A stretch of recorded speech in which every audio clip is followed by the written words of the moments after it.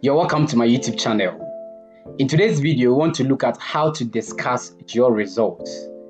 So you're doing your write-up and you've already gone through your research, you've gotten your data analyzed, and you have your results. You've interpreted the results and you want to discuss the results. How do you go about that? This is what this video seeks to achieve. Now let's dig right in.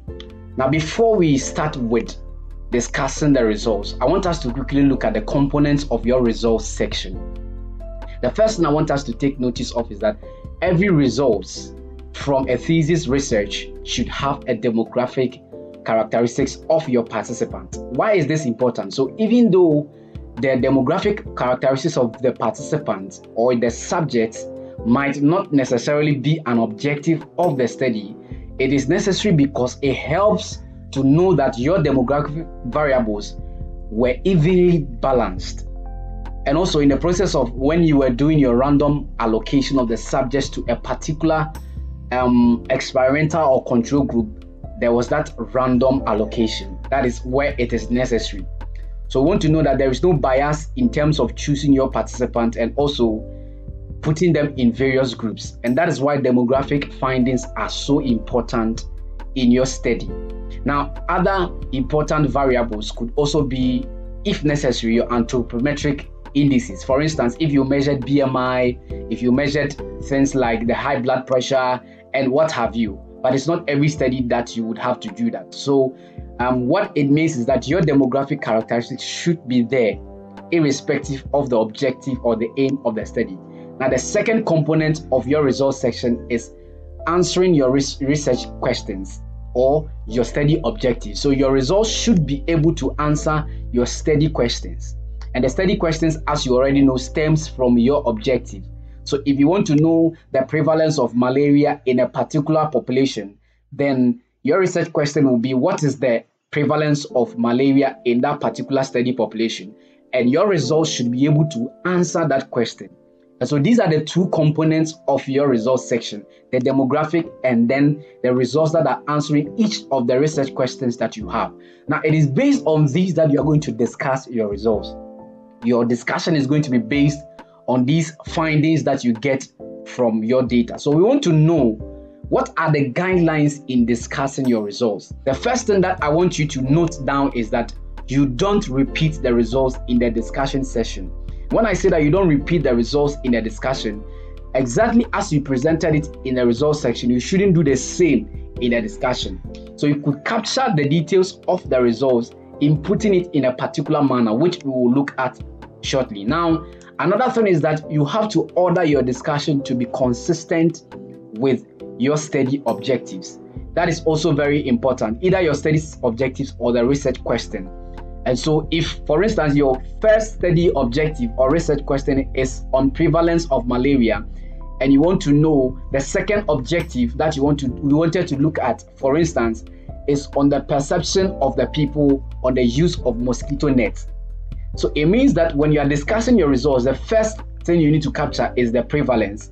After you've captured information on the demographics, the second thing is the prevalence. Then the third one will be the perception of the people on the use of mosquito nets. All right, so that is just an example. So you need to order your discussion to flow in that order so that anybody who is reading your discussion using your objectives or study questions will be able to follow through. Now, the third thing I want you to note down also is that explain how the results answer the question under your study objectives. You need to explain how does the results that you got, how do they answer the study questions? Were they able to answer the study questions? You need to capture it within your results. That is in the discussion as well. Now, the third thing or the fourth thing I want you to note down also is that you need to also emphasize what is new in your study or what is different or what is important about your results.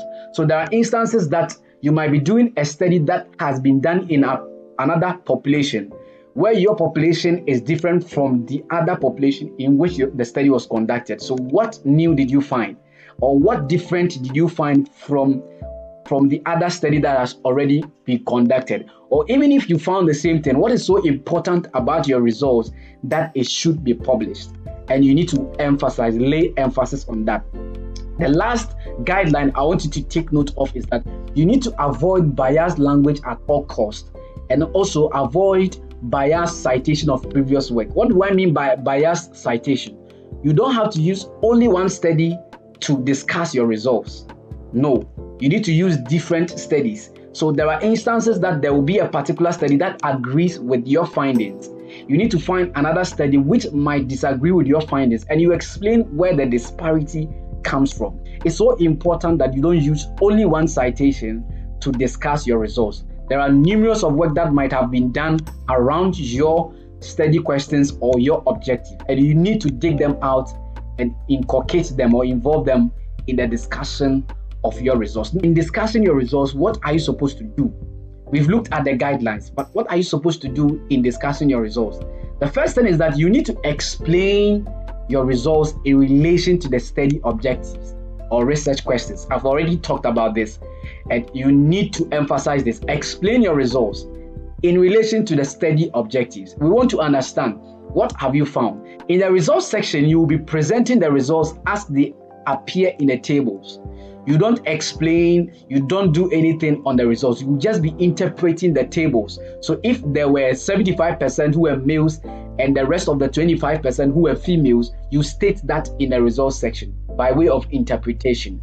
But when you come to the discussion of the results, which we intend to do, then you need to explain why is it that there are more females than males in your study population, and what does this mean to your study? It's important you explain that. Now, you also present how your results agrees or disagrees with previous work. And this is the most important part of your discussion. Presenting your results and letting us understand how your study or your findings agrees or disagrees with previous work. Now, I've stated here that if it agrees with your previous work, then with other previous work, then that is fine. Okay, you state it and it agrees, it is consistent with existing literature that have been done in your study area. That is okay. That is adding to the body of knowledge what has already been propounded, what has already been found. And it's so important that as the day goes by, further research is done in that same area in order to add a body of knowledge to what has already been found. And that is allowed.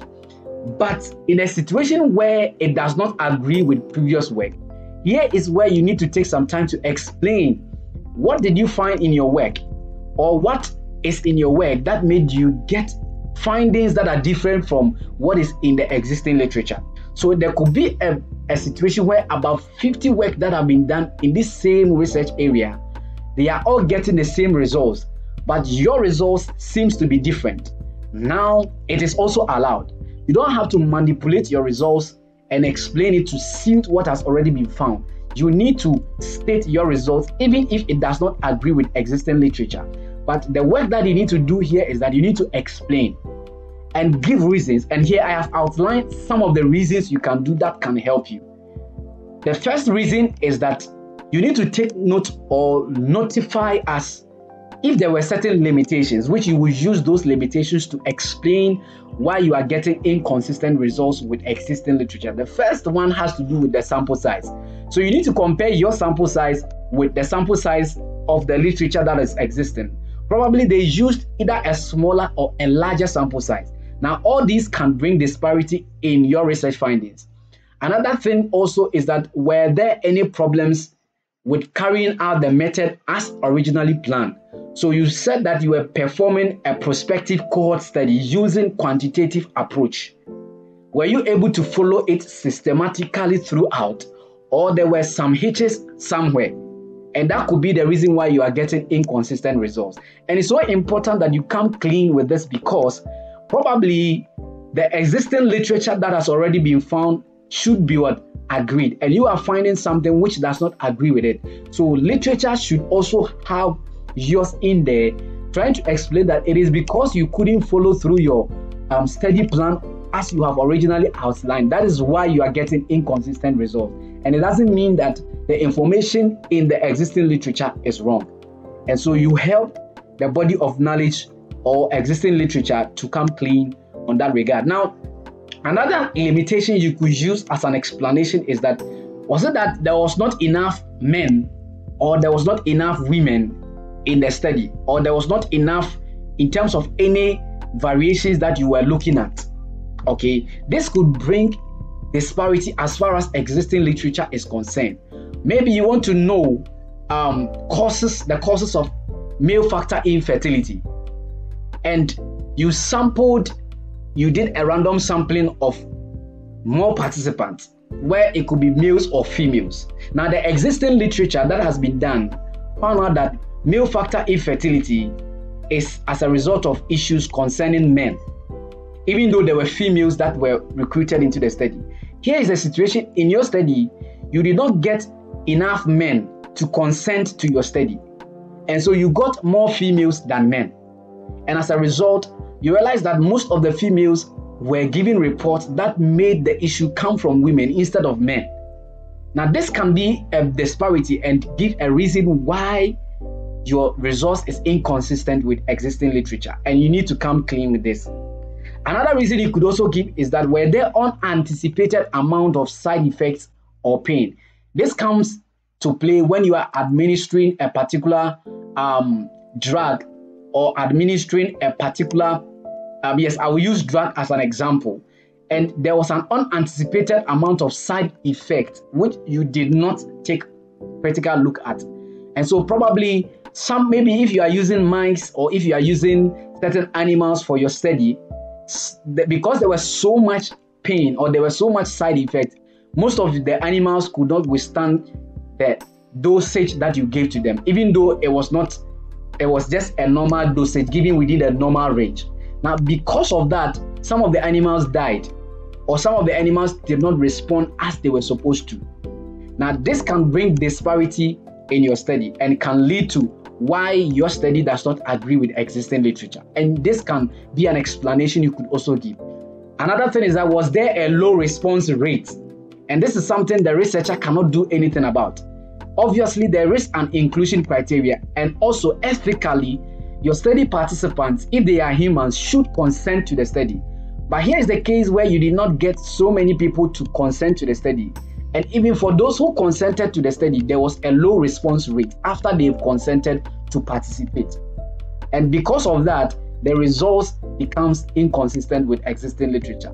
Or was it the failure to look at a crucial time interval in order to conduct the study? So everything was okay, but because you couldn't choose a particular time to conduct your study, maybe the weather conditions were different from the weather conditions in which the previous work was conducted. This can bring disparity and lead to why your results is inconsistent with existing literature. So these are some of the things you need to look at, and you need to include all of these reasons in your discussion as you are discussing your results. So in this video, we are looking at what do you need in conducting your discussion. The first thing that I would list here is that obviously you need your results, and the results should be interpreted. And also, you don't need to repeat the words or the manner in which you actually interpreted the results in the discussion, and we will look at that shortly. Now, another thing that you need, I recommend that you should get a referencing software. In the next slide, I will show you some recommended referencing softwares that you can use. And then you need to get a lot of literature in which you are going to use to discuss your result. And obviously, you need to get a cup of coffee, sit down, and then continue writing. Now, these are some examples of referencing softwares I would recommend. I love using Mendeley because it comes free and it is quite handy. If you are able to get the Mendeley web importer and the Mendeley word importer or Mendeley site, then you'll be able to reference your work. You could also use Zotero. So both Mendeley and Zotero are free apps that you could download from the internet. EndNote, on the other hand, is not free. You need to buy it to get a full access to it.